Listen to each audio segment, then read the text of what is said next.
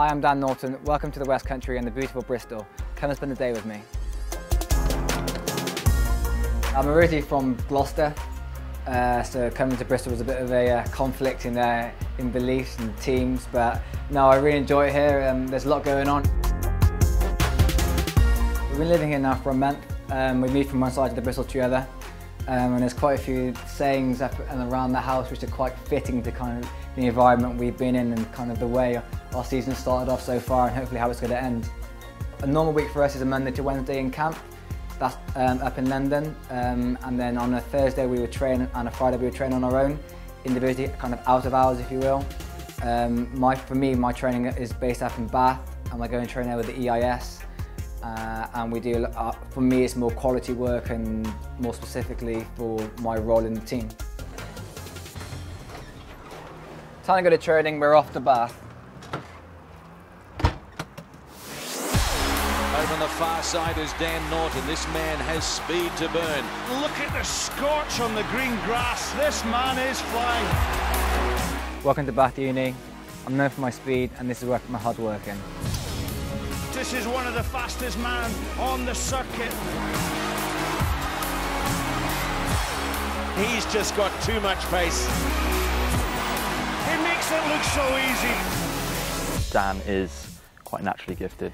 He's got the genetics, but he also puts in the hard graft to keep improving. He doesn't just rely on the fact that he's got that natural speed. He works on it to help transfer that onto his rugby pitch to make him the best player that he can sort of hopefully be.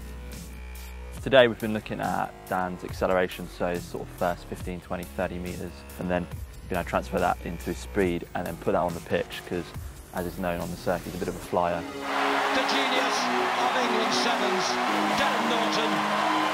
For me, being a speedster, being able to look after my top speed and stay quick is kind of where I earn my money really, and being able to come here and end the week after a hard week's training and get some quality in. It just aids me and helps me in my progression and become a better player. So I finished on the track, time to hit the weights.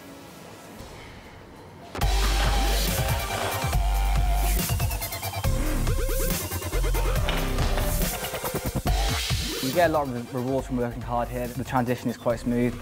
Being able to be strong in the gym, you're able to relate onto the pitch as well. So if you're strong legs or upper body, then you're able to be powerful and strong on the pitch as well.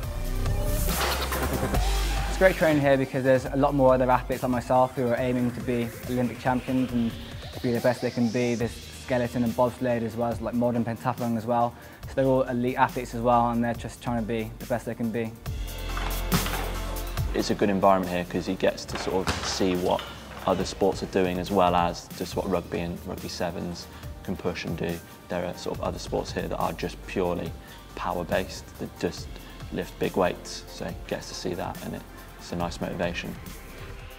All you can do is your own work, and if you know to yourself you're lifting as strong as you can and you're pushing your body to as far as you can go, then that's all you can do. You can only control what you can control, and me being here and pushing as much weight as I can, that's what I'm doing the best that I can do. 5 seconds, come on. And relax.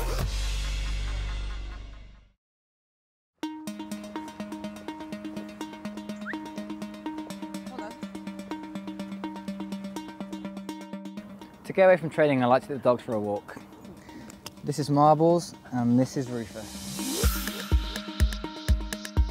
I think Rufus here is a bit more like Rodwell, a bit more of a big, red, sometimes a bit silly, stupid person, and she's a bit more like Matt Turner. She's a bit more whiny, but she enjoys running and doesn't stop. Quite surreal at times, looking back. I'd never thought that I'd be kind of in this quite fortunate position, if you will. I think 3 or 4 years ago I never really knew sevens would be this fulfilling for me, and being able to showcase my skills like I can do in tournaments, it just shows not only how big sevens is growing, but it just helps me massively as well, and I'm enjoying what I'm doing and it's going in the right direction. We're trying to have our own kind of slant on how we play. We're taking kind of some of the best bits of some of the best teams in the world, and we're trying to be, a unique outfit, if you will.